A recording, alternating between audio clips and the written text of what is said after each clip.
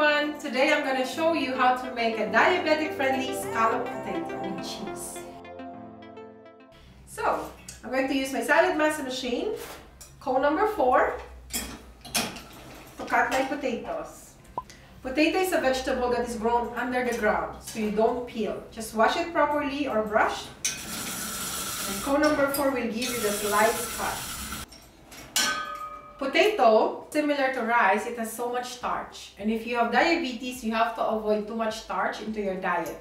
Because starch becomes sugar and sugar becomes fat inside our body. So what I'm going to do is I'm going to wash it just like we wash our rice before we cook it. So this is the water I collected from washing the potato. Later, at the bottom of this bowl, the starch will settle. So you can see how much starch I was able to collect. Now how I'm going to cook it. This is my 3-quart roaster. I added an inch of water there. And look at the water, it's so clear. After cooking, that water will be similar to this one. So while you're cooking, you're actually de-starching further. So I'm going to put this insert on the top.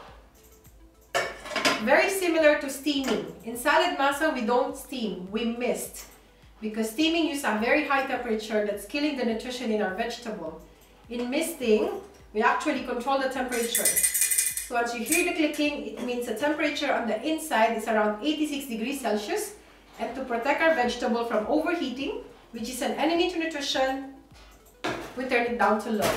So you start cooking at medium heat. When you hear the click, click, click, you turn it down to low for about 20 to 25 minutes.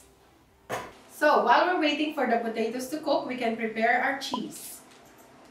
Let's use cone number 1, which is perfect for grating your cheese. It's always better if you buy block cheese because it's cheaper and less preservatives. Normally people will add butter or milk in their potato, mashed potato or scalloped potato. We'll try to avoid those extra fat. Instead, we'll just add cheese. But you know the cheese has fat? The fat will go to the water too. So during cooking, you're actually defatting, you're actually de-starching further. So it's good for people with diabetes.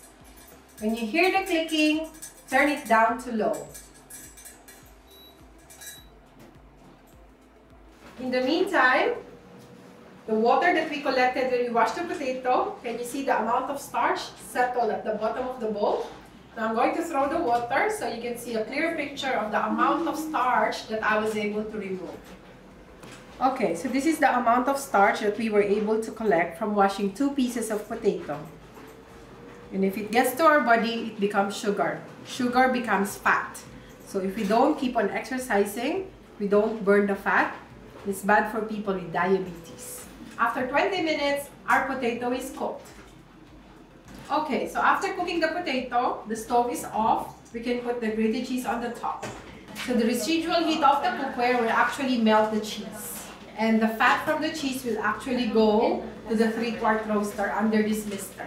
So while you're cooking, you're actually defatting and also de-starching. Okay, now the cheese is melted. And that is our scalloped potato with cheese.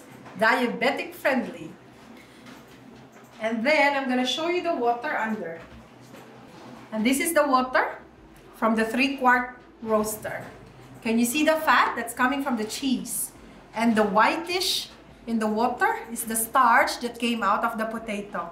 As I said to you, during cooking, you're actually defatting and you're actually de-starching. You can actually add some red onion during cooking to add more color and flavor into your potato and cheese. Happy cooking!